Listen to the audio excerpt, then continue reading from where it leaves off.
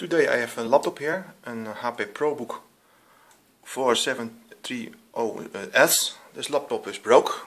The hard disk is a failure, and I'm going to show you how you get to the bay of the hard disk and how you can change the memory. First of all, put them back, turn them, take out the battery like always, and it's a very annoying system, no screws. Just little clamps. You have to use a screwdriver. Use a bit like this. Put in here very carefully. Sometimes here will be a small screw in. Take it out very carefully. You can see here some pieces. Keep it together.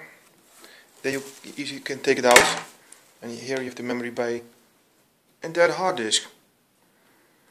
I'm not a fan of the system. Why not two tiny screws here, so can you easily open without causing any damage.